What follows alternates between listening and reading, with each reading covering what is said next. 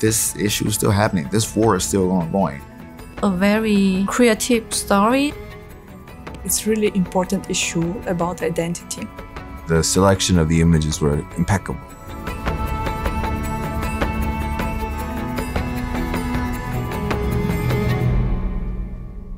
In my region, you can see like we have some special topic from the region, the civil conflict still in Myanmar, the drug war in Philippines, but we also have a lot of similar themes with other regions about like identifying, about climate change, protect wildlife.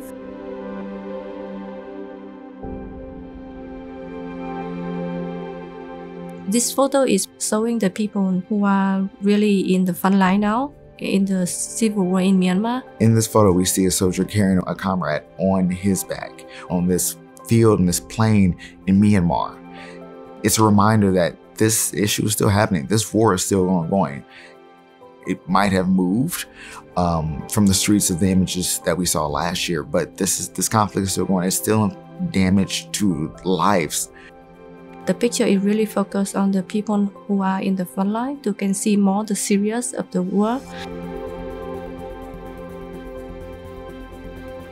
This story is about a group of the all transgender in Manila. They do a show together, helping each other to have money and support in like daily life. It's really like the question about to create your space when you can be yourself and where you can trust people. And I think like on the question of identity, it's so important really like to be yourself and to be supported in the all levels, like absolutely in the all levels. Like it's really important issue. But here, like you can see, like through the colors, so colorful, through all the moment that they really enjoy the life.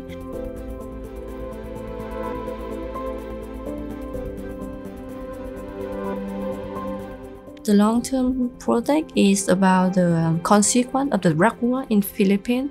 That's what happened in kind of like 5 years already. This is one of those cases where the selection of the images were impeccable in showing all the different aspects of this very complex long-term story. The dyad of the image of the boy with the candle and the woman at the funeral shows the different ways in which different social economic groups are mourning the dead of this atrocities being committed in the name of the drug war.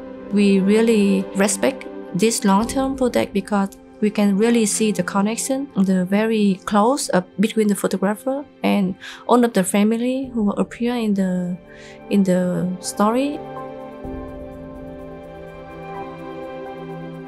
This project is very interesting one when the photographer used the infrared to tell a very creative story about very old topic that about flooding in Australia. It was a very creative way to look into it, grabs your attention and makes you want to understand what's happening. And the use of the infrared technology specifically for this case, we all felt that it really worked well. It's so colorful, beautiful. I felt it was a very refreshing look into a very serious and important problem.